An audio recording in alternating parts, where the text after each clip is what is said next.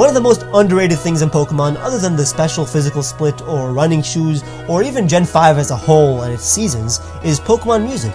It's a big chunk of my playing experience, yet to many, it's no more than 1%. And if that answer is too general, I think the Pokenav sneaking mechanic in ORAS is one that heavily changed how fun it is to fill up the Pokedex.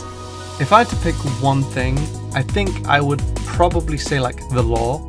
So if you were to think of the video game franchise that has the most amount of theories to come out of it, I'd probably say Pokemon. I mean, it'd definitely be up there. So, you know, Pokemon started out this harmless kids game where you just collect creatures, and then it just takes this dark turn, like Did You Kill Blue's Raticate, you know, Lavender Town, the Pokemon War, the Ghost Girl, all this stuff to come out of it.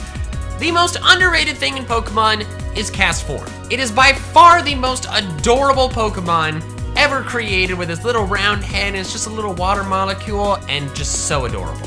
I know this is an unpopular opinion, but I think the most underrated thing about Pokemon is actually Ultra Sun and Ultra Moon. I just think that a lot of the little tweaks that Game Freak made to make the Alolan journey so much better went unnoticed by a lot of people who were just rushing to get to the Necrozma battle at the end. So if you take it slow, there's a lot more to appreciate in those games. There's also a lot of great Pokemon within these games too. I mean, Golisopod, Vikavolt, Beware, the starters, Drampa, Lycanroc, Toucannon, Mimikyu. I mean, there's just so many well-designed Pokemon here.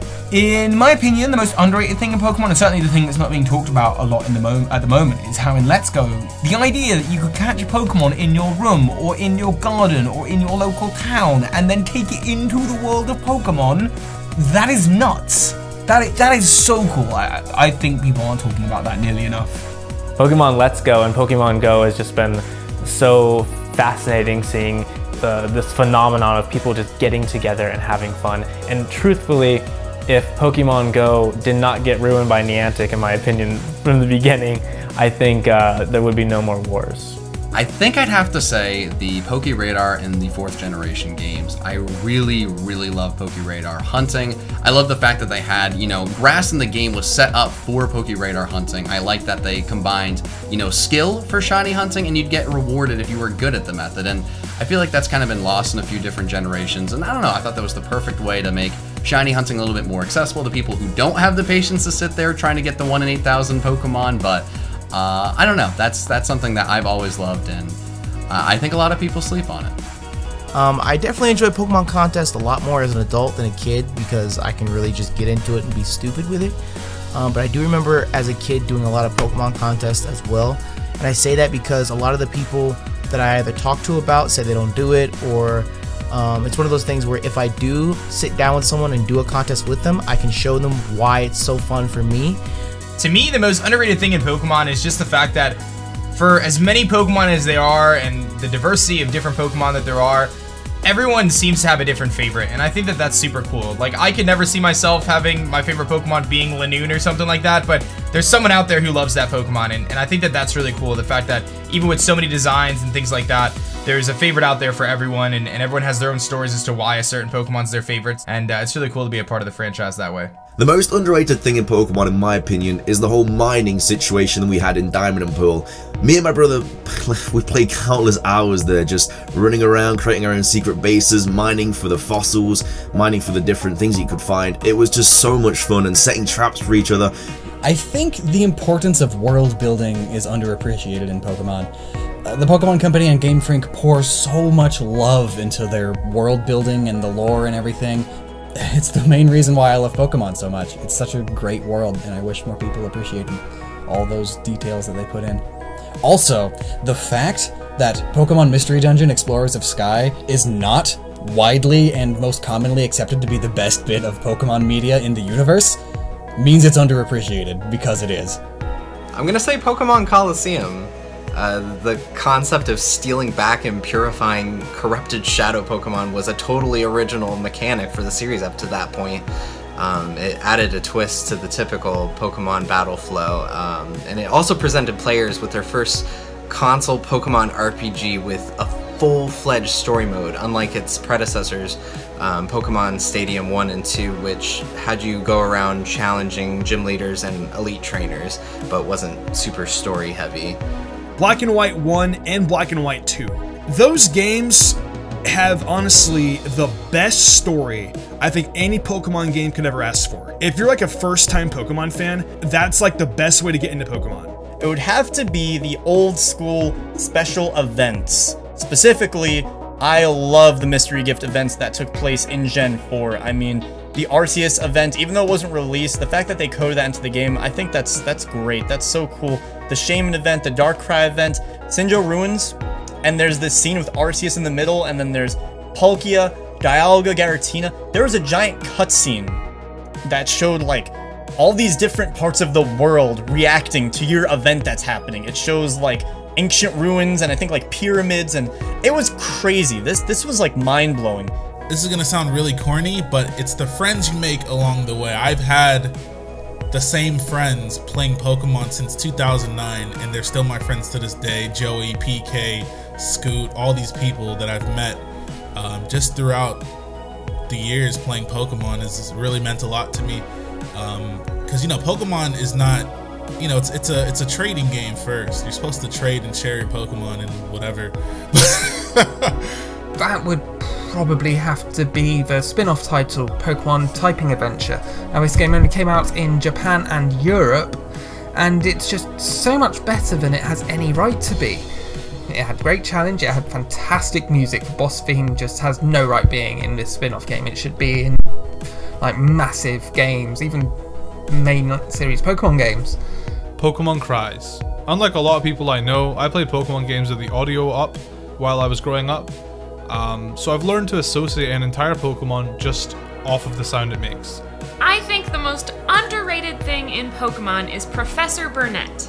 She's the only other female professor besides Professor Juniper, but she's barely even considered one. When people talk about female professors, they only think of Juniper. Nobody ever thinks of Professor Burnett, and I think that's really sad. And I play a ton of games, right? I play a ton of Nintendo, and obviously other games as well, but Pokemon has to have some of the best music out there. I think Gen 2 easily has some of the hypest game music I've ever heard.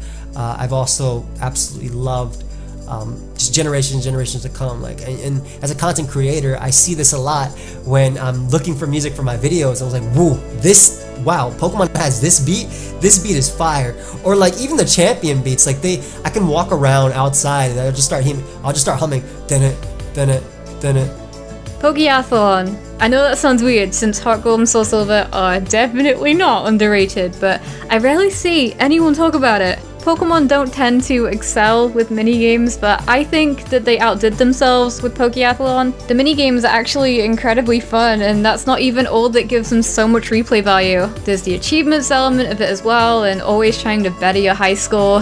If I had to go with one thing in particular, I would say the Kalos region. When people talk about Pokemon X and Y, they kind of just talk about it as if it's average, but I think Kalos is one of the best regions we've ever seen. From the culture and the geography, to the history of it, to the Pokemon it introduced, in my opinion, it is all absolutely fantastic, and I really think it deserves a lot more credit than it gets. The most underrated thing that I could think of is the rival battle with your rival, May or Brendan, in Pokemon Ruby and Sapphire after Slayport City, I think? Yeah, that apparently is one of the hardest rival battles of any game, especially when you're speedrunning. I don't know if it's super underrated, but the Poke Ride feature in 7th generation, I feel like 7th generation deserves a little bit more credit for that, because HMs were one of the worst parts, in my opinion, about Pokemon. Now you can use whatever Pokemon you want. It frees up so much choice and your movesets and the Pokemon that you want to use. I really feel like the Poke Ride feature was probably the best introduction that Generation 7 had. I would have to say it would either be the VS Seeker or just the overall map layout of Pokemon. First thing I look for whenever I play a Pokemon game is the map. Give me a map. I want to see the map.